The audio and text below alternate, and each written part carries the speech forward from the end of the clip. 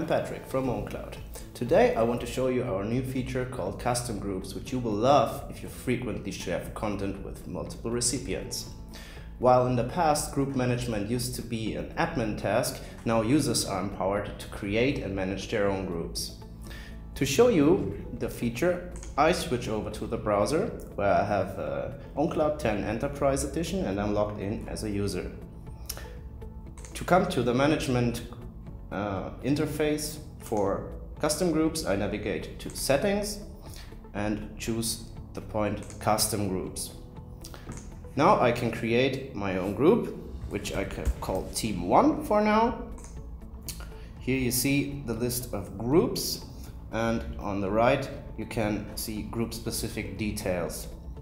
To add a user, I just type in here.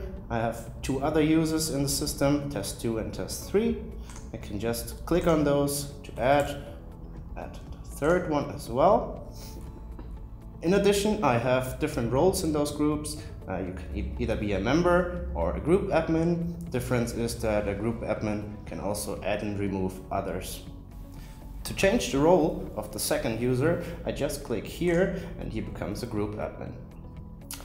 So now I have a group consisting of 3 people, 3 users so to say, and I can just go back to Files View and share, for example, the ownCloud manual with the group by just typing in team again.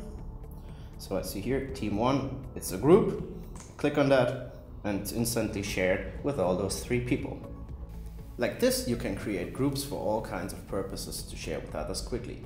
If this is something you're interested in, check out ownCloud.com for more information. Thank you for watching and see you soon.